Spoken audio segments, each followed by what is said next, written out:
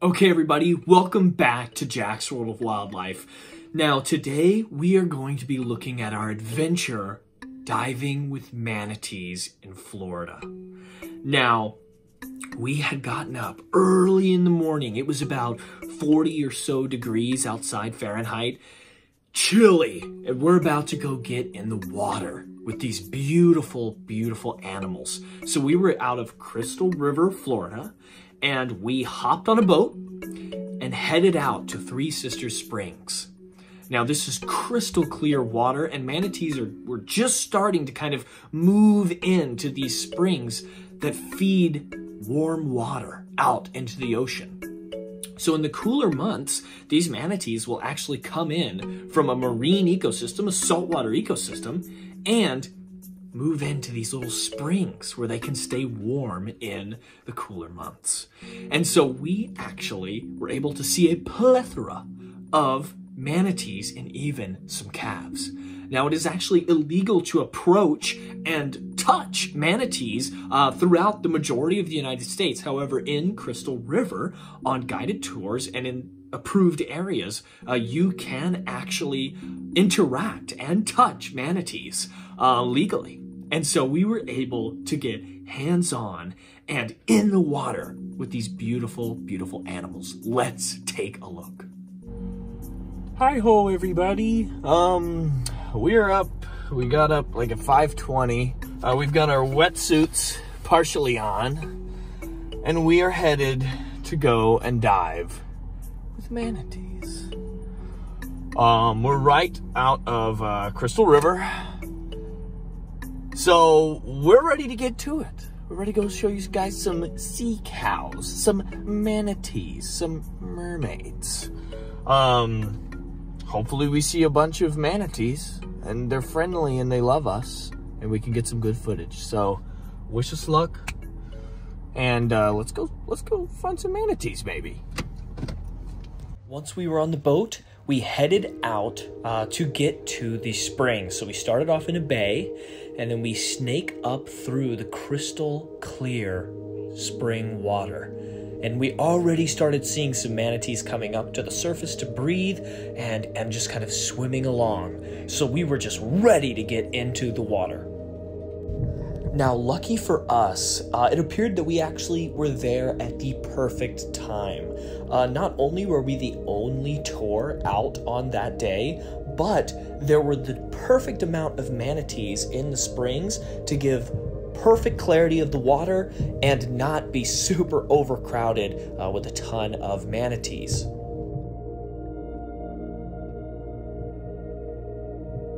Now, manatees are also known as sea cows, and this is actually a really appropriate name because just like cows, manatees spend most of their time grazing on vegetation.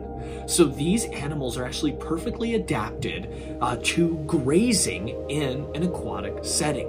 They have a really flexible kind of upper lip that they can use to kind of rip up sea grasses and weeds and things like that. And they have these big slab cheek teeth that they use to grind up and smash this vegetation so that they can swallow it. What's even crazier is that these animals actually have like over, I think, 40 meters worth of intestines snaking through their body. In fact, most of the manatees' bulk in their body size is taken up with their digestive tract. And most of that is because they have a pretty simple stomach system and they're relying on gut bacteria to help kind of ferment the vegetation that they're feeding on in order to convert it into energy. So they have to spend a lot of their time actively feeding and grazing. Now, the word manatee comes from a Latin word that's often disagreed with. Some people think that the word manatee comes from the Latin manus, meaning hand, referring to their flippers, which are actually lined with toenails that they'll actually use to kind of crawl on the water's floor, on the seabed or riverbed, and they'll actually kind of push themselves along and then use their big kind of flattened round tail to help locomote themselves as well. Other people think it's from the root word manatee, meaning breasts. And that's actually because manatees, their nipples are kind of located underneath the arms on either side. So when first early settlers and sailors saw these animals, feeding their young, it appeared that they were breastfeeding because for all intents and purposes, they were. And so we can kind of see the relation between those two words. I think either word would work really well, but I have to lean more towards breast because that really embodies the whole of Sirenia, which are the dugongs and the manatees, but specifically the manatees. Another really, really cool fact about manatees is that there's actually some speculation that these animals were what kick-started the legends about mermaids. Sailors who had been out to sea for years, or at least months and months and months, oftentimes without seeing any female of their same species, could have seen these almost eerie, strange, human-like, in some cases, organisms swimming through the tropical, shallow waters of the Caribbean, of the Gulf of Mexico. And so they were like, oh my gosh, those are mermaids. They have to be. They're breastfeeding their babies. They've got arms, but they've got like a fish-like tail. And it is definitely possible that some delirious or inebriated, sailors could have misinterpreted these very real animals as the mythical creatures known as mermaids. Now, there are a few species of manatees. They range from up here in the coastal waters of North America. There's the Amazonian manatee and I believe the West African manatee. And they are all genetically distinct and they fill different niches. However, what they all share, they're all common traits. They're all primarily herbivorous and they are slow moving. Actually, a behavior that manatees exhibit is their main mode of locomotion really is called logging. And so this behavior is exactly how it sounds. The manatees will actually just sit and float along the surface of the water. So while we are engaging with the manatees, we actually participate in this behavior. They gave us little pool noodles to kind of wear and float in so that we would actually be, for all intents and purposes, participating in that behavior alongside those manatees. So it was a really cool experience to kind of not only be immersed and close up to these beautiful animals, but to be participating in the very activities that they engage in on a daily basis. Sadly, I believe all species of manatees are endangered. And part of this is because of habitat loss, red tides, which cause, drastic levels of carbon dioxide and toxic parameters of seawater through algal blooms, and things like collisions, boat collisions. These animals are mammals, and so they have to surface every few minutes to breathe. And being at the surface, they're subject to being hit by things like boat propellers and things of that nature.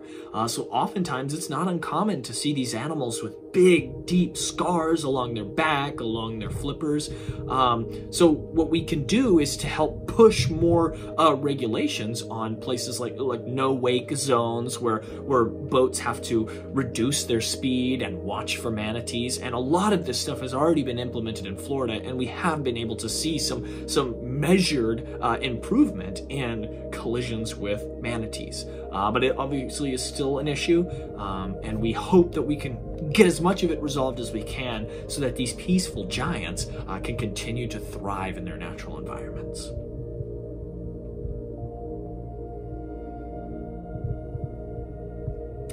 Now, baby manatees are often born around, know, maybe 30 kilos or about 60 pounds. And so that's a pretty big baby. And they grow incredibly fast. Drinking their mother's nutrient-rich and fat-rich milk, they actually can grow at a considerable rate, just like a lot of marine animals like whales and dolphins. Most marine fully aquatic mammals do grow at a pretty unprecedented rate because a lot of a manatee's protection is in its size. Manatees don't really have a lot of natural predators. Occasionally a shark may go at a manatee. A lot of manatees share an environment with things like crocodiles and things of that nature. So it's not to say that they're not present in these types of environments where they can become injured or attacked or even eaten. But the bigger you are, typically the much more intimidating you would seem to an animal like a shark or a crocodile. And so size is good. If you're a manatee, you want to be bigger so that you can kind of evade predators in that way. Now, manatees are actually decently playful. A lot of these manatees in some of these, set up diving locations have a pretty positive experience with the people who are involved. So it's not at all uncommon for some of the babies or even the adults to kind of swim over, lumber over to you, and kind of seemingly ask for you to give them a good rub on the belly or maybe scratch them on the head.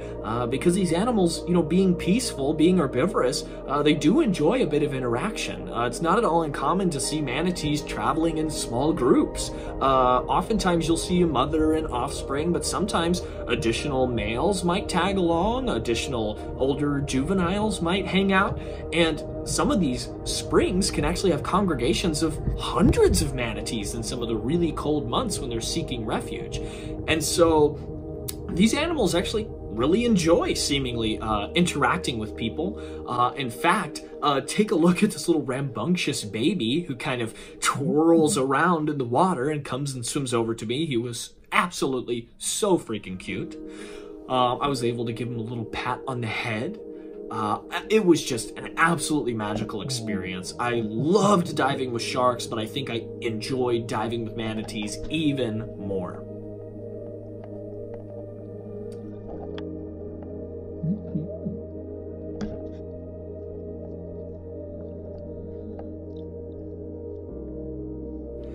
Now, manatees are actually a personal favorite animal of mine. I know I seemingly say this every single episode, but I actually went through a manatee phase. I have multiple stuffed animal manatees. There's an aquarium in my area that has West Indian American manatees, Trichechus manatus. And I just remember just loving to go and see these magnificently large but peaceful animals. And they've just always had a special place in my heart. And this was the first time ever I was able to get really close up to wild manatees in their natural environment. And that was just priceless. Now, a lot of times you'll actually see these manatees covered with thick marine algae or barnacles and things like that. This really doesn't affect the manatee all that much. Really, the outside of a manatee is comparable to the hull of a ship. They don't really need to be, hydrodynamic in any sort of way. They're not swimming very fast. They just kind of float along. Sometimes they will kind of try and scratch stuff off on posts or the seabed and things like that. But for all intents and purposes, it really doesn't affect their lives as much. So sometimes they rock a pretty cool, hairdo with all that algae growing all over them. Or they got a few little hitchhiking barnacles. Sometimes the sabbatical back in the freshwater streams can help kind of kill off some of that marine stuff. But of course, when they return to their natural saline environment, they're always subject to get more algae and barnacles, but it doesn't seem to affect them all that much. Well, diving with manatees has to be one of the coolest experiences that I have ever been able to take part in. And it is something I would suggest for anybody to do. It's not physically strenuous. It's something a kid could do. It's something an elderly person could do. It is just such a unique and magical experience in our own United States of America. One of the really, really cool animal-related experiences that's kind of mutualistic in the sense that it's enjoyable for both parties. The manatees seem to enjoy hanging out with people, and people obviously really enjoy hanging out with these manatees. Just a reminder again, don't try and pursue these types of animals on your own.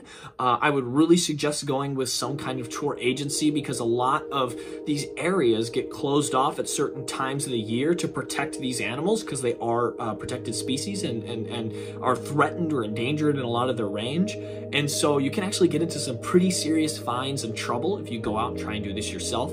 But some of these tours can be as cheap as, $100 a person, and it's an absolutely priceless experience. I would really recommend it for anyone, but thank you guys so much for watching. Remember, like, comment, share, subscribe, turn on post notifications to get all the new episodes. If you want to get a shirt, we've got the links in the description below.